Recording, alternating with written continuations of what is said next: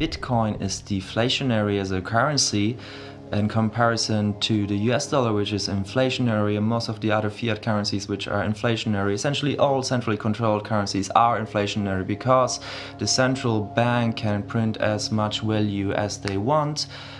They actually do this because they have the power to do so, and in the short term they profit. In the long term, every fiat currency corrupts and the value of a fiat currency goes to zero.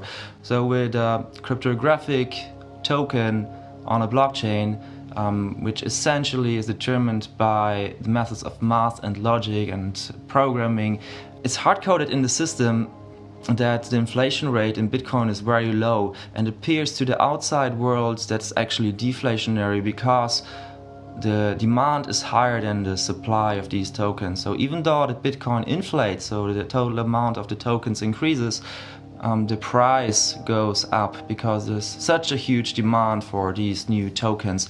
In the next step of the blockchain, we will see even further innovations such as voting systems, or essentially more sophisticated governance systems, or notary services, or arbitration or escrow services. Essentially, it's also leading to the next step of globalization, a world with less borders, a world with access to these tools, and to empower the people and to give them more control about their life and the life of the people who they care about. So this is the next step of bringing the word out there and be like, so why does it make sense to have this disruptive change? And this is like a big task, and this is why people are so skeptic about it, because they think you have opportunities, yes, but you also have factors that you can't control, and this is why people are so hesitant about it.